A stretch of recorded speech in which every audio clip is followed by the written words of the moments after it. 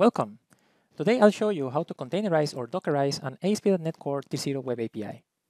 You'll learn how to create an ASP.NETCore T0 Web API project, how to add Docker artifacts with Visual Studio Code, and how to build and run the ASP.NETCore project as a Docker container. Before getting started, let's go through a few things that you'll need in your box to follow the steps in this video. The first one is a .NETCore CLI, which you can get at .net, and this will allow you to both build and run .NETCore apps in your box. Next, we're going to use Visual Studio Code, which you can get at code.visualstudio.com, and this we'll be using to explore the contents of the project that we're going to create, as well as to edit the Docker files used to create the container images. Next, you're going to need the Docker engine, which you can get at docs.docker.com. And this you're going to need in order to be able to enable the creation of Docker images and the execution of Docker images in your box. If you just scroll down to the supported platform section, you should be able to find a version for your OS.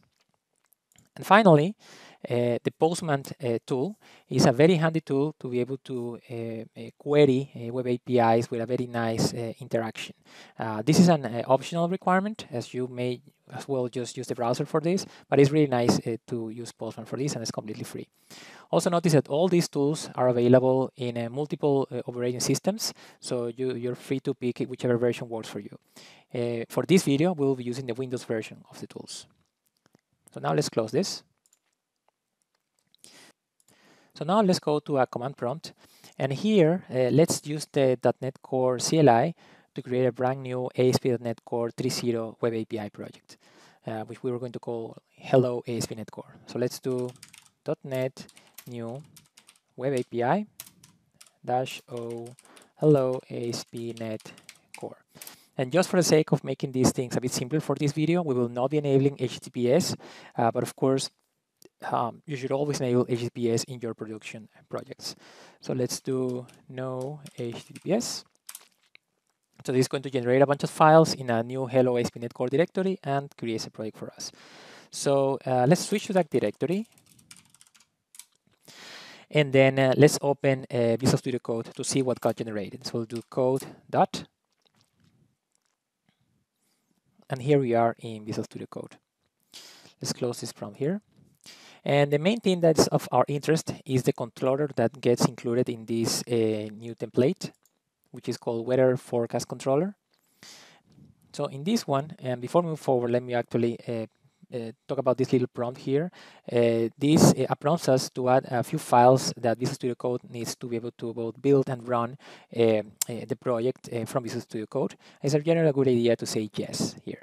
So that's going to create a new .vs code folder with a bunch of files in there. Now, back to the controller. Weather Forecast Controller is a very simple controller that gets automatically added as you create this new project. Has just one API, get API, and what it does is just returns a bunch of weather forecast projections, or that based on some date, some temperature, and some summary. That's also based on this random list of weather summaries. Okay, so this is the API that we will be working with across this video. So now let's actually run this before containerizing and see what we get. So let's go to the debug hub, and let's do start debugging. This is going to do .NET build to build our project. And then it's going to spin up a browser for us.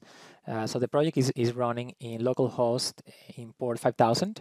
The actual API is in the weather forecast route, matching the controller that got created. So we'll go there, and as you can see, we're getting results out of this call to the weather forecast API. Now, like I said, you can totally use the browser for this, but usually Postman is a much better tool for exploring what comes back from this API. So that's what I'll be opening Postman here, and I'm just going to create a new request, get request to that URL, and then I'll click send. And as you can see here, now we have those 5 random weather forecasts generated for us in a very nicely formatted way.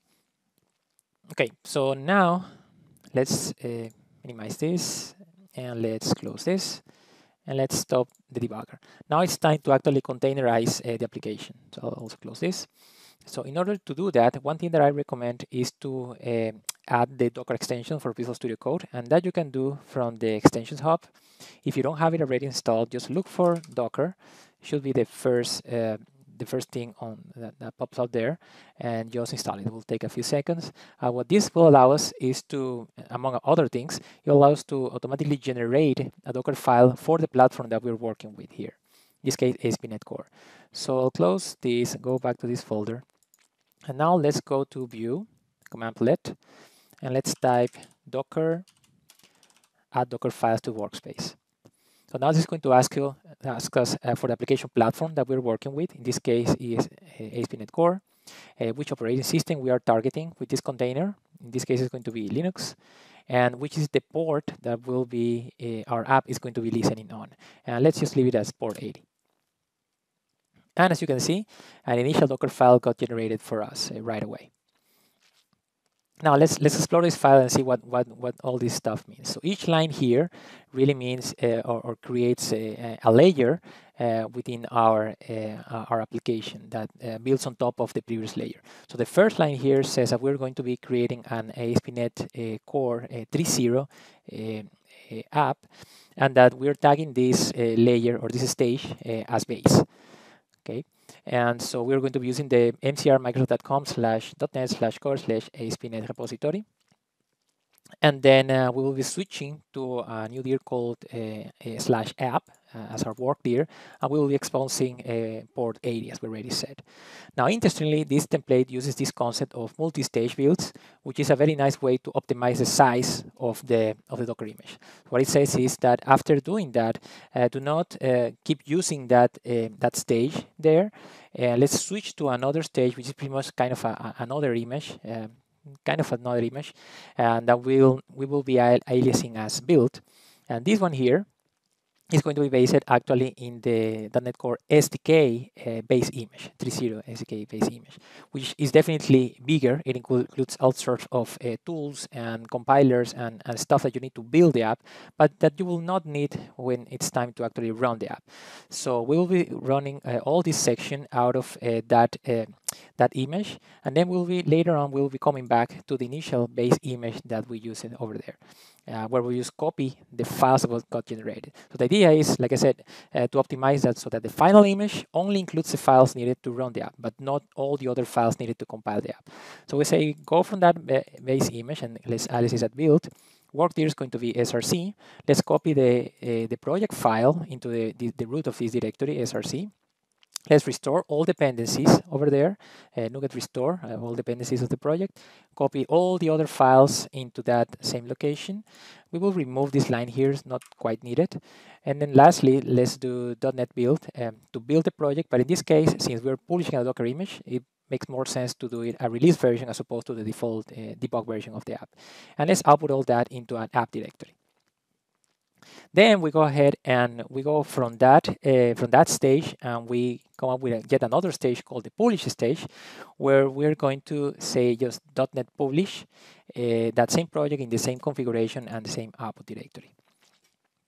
So that ends finishes the actual compilation and creation of the binaries that are going to be included in this Docker image. And as a final step, we go back, like I said, to the base image, and we switch to an /app directory, and most importantly, we copy the files that live in this publish directory created in the previous stage and into the /app directory that was declared as a work dir a moment ago. So all the files are in there, will be just copied here.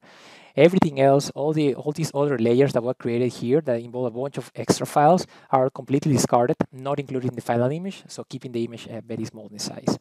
And finally, we'll say that the entry point is going to be .NET pointing to the hello ASP.NETCore .dll that we have here, which is the same that we will get if we just explore quickly the bin directory over here for the DLL that's produced by our project. Okay. So now that we have that, let's open a terminal. Let's open a brand new terminal here in VS Code, and let's actually build the image out of this Docker file. One more thing that I didn't mention, by the way, is that docker.ignore file, which is similar to if you know Git, similar to a git ignore file. It just mentions a bunch of potential directories and files that you may have in your project structure that you want to exclude from the image that's going to be created. So for instance, anything that has to do with being an OBJ, you may not want to include them into the final image. You just want to include the stuff that is meant to be distributed within the container. Okay, so now let's actually build this image, and we do that using the docker build command. And we need to assign a tag to this image that's going to be built. So the tag will be composed of a name and an actual tag. So the tag is going to be, the name of the image is going to be hello ASP.NETCore, and let's say we'll call it B1. So this is, like I said, this is just a tag, so it's a way to remember a way to address this version of the image. So usually you will be putting here some sort of build number, build version, something that uniquely identifies this version of the image that you're producing. And finally, I'll say dot to include to mention that this current location is the context of the docker build command that's going to be executed. So I'll go ahead and say enter. What this is going to do is go to mcrmicros.com and download the ASP.NETCore image first, the ASP.NETCore runtime image, and tag it as base. Then it gets also the SDK image, and both of them are going back into my box. And of course, first time this may take a little bit because it actually needs to download all these layers into your box. But immediately after the second time you do this, this is going to be blazing fast because the images are already there and only the new images will be created. So as you see, after doing that, it will go ahead and follow one by one each of the lines that we declared, including the restoration and the building of this of the project, and finally copying the files into the final location. And this is all done. Okay, and then when that is done, let's verify that the image got actually created. So let's do docker images, and as you can see, the image that we created is right here, Hello ASP.NETCore tag v1. And also, you can notice that we have these other two images downloaded into our box for next versions that we may want to create. Now that we have the image there, we may want to also run it. So let's run it to verify that it's actually working as expected. To do that, we can use the docker run -it-rm command. So this is kind of an interactive session, and that the Docker container should be removed after we finish running the process, that running inside the image. We should also map some port into the internal port of the container.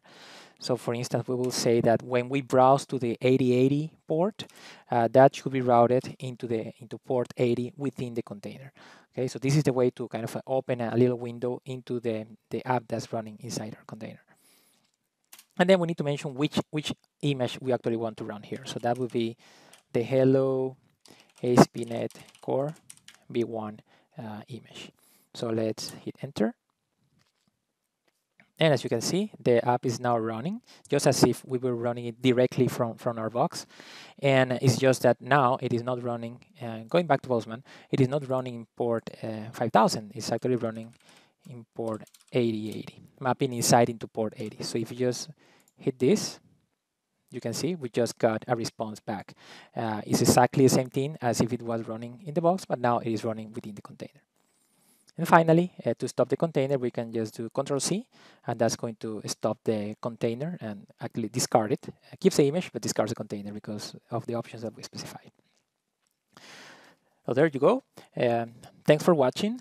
I hope this video was very useful, and I'll see you next time.